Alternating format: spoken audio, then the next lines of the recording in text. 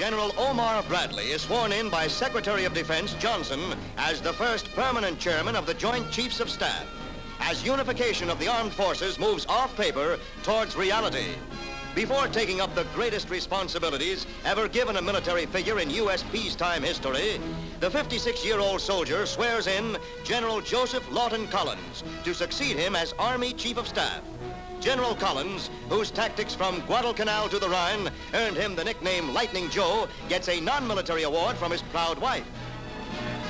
The effectiveness of unification is shown as the Navy and Marines, long unified, try helicopters to solve the problems of an amphibious landing. The big Rasecki helicopter transports take Marine combat teams from the deck of the U.S.S. Palau somewhere in the Atlantic. Ashore, Marine jet planes lay a smokescreen to cover the landings.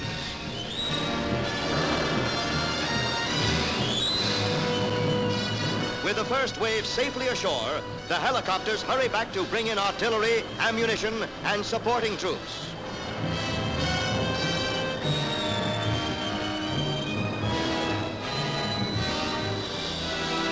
The Marines have landed in the new air age style.